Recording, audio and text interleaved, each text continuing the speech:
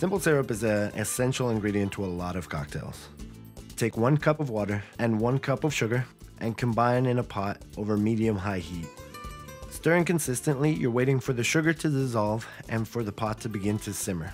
You do not want to allow it to boil. With the simple addition of herbs or fruit, you can create whatever kind of flavored syrup you would like. After allowing it to cool and pouring it into a bottle, it can be refrigerated for up to 4 weeks. The best part of using simple syrup is that it's pre-dissolved sugar and will mix thoroughly into any cocktail.